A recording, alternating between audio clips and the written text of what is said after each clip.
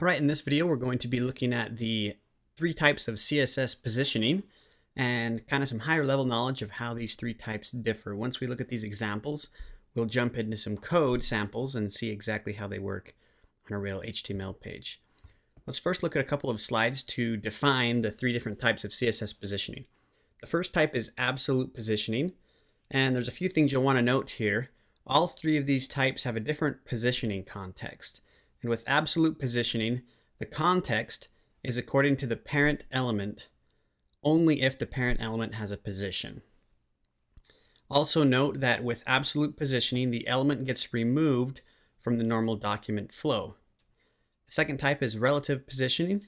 Its positioning context is itself or its natural flow in the document. And this element stays in normal document flow.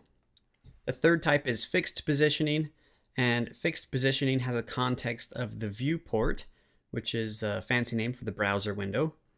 And this element also gets removed from the document flow, just like absolute positioning does as well. So let's look at a quick sample of each of these three types in these next slides. When you're using CSS positioning, you have three possible values for positioning, and they are top, right, bottom, and left. Now, the way this works is if you use positive values, you're going to be moving the element in.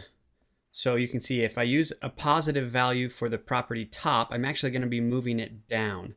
If I use a positive value for the property bottom, meaning the bottom edge, it's actually going to move the element up. So any positive values, you can kind of think of this as the offset. It's going to kind of push in towards the box. Positive value on left will move right. A positive value on the right side will move left, and etc. If we use negative values, it's just the opposite. So if I was to say top -20, it's actually going to move up, whereas top +20 would push down. And again, left -20 would actually move it this direction. To the left, left +20 would move it this direction or to the right. So you need to remember the positive and negative values of each of these properties.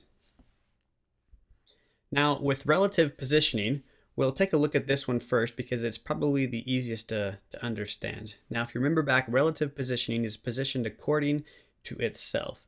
So if I had the following div declared in my web page, this is just a sample div here. Let's say I declare a position of relative, and I say top 50 and left -50. This is a positive value, so it would move down 50 pixels from the top.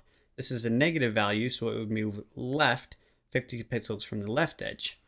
So this just kind of shows how this div would actually move, assuming I used these positionings. So its previous location would have been here, but it would actually display at this location. And because this edge is outside of the browser window or the viewport, it would actually be cut off and it wouldn't be visible. You can see here the negative value pushes left and the positive value pushes down. Now in absolute positioning, remember its positioning context is according to the parent element only if the parent element has a position. So let's just assume in this example that this blue box back here is the parent element and this brown box inside is a child tag. So the div we're working with is the brown box and it's inside of this big blue box. Now, because we're working with absolute positioning, its positioning context is the parent. So when it says bottom 50, it's not its own bottom edge, it's the parent element's bottom edge. So a positive value on bottom would actually move it up 50 pixels from the parent's bottom edge, and a positive value on right would actually move it left 50 pixels from the parent's right edge. So again, this just kind of illustrates how this box would move. If I said bottom 50, right 50, it normally would appear up here at the top left, but after applying the CSS position, it would actually appear down here 50 pixels away from the right edge and 50 pixels away from the bottom edge of the parent element.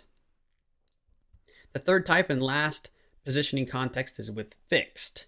Now fixed positioning always uses the browser window or the viewport as its context. So it doesn't matter what the parent tag is or the parent element, it's always going to use the viewport.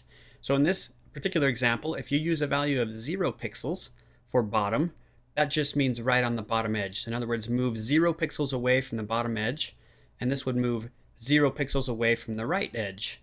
So it would actually, we would expect this box to be right down here. So let's give this a try.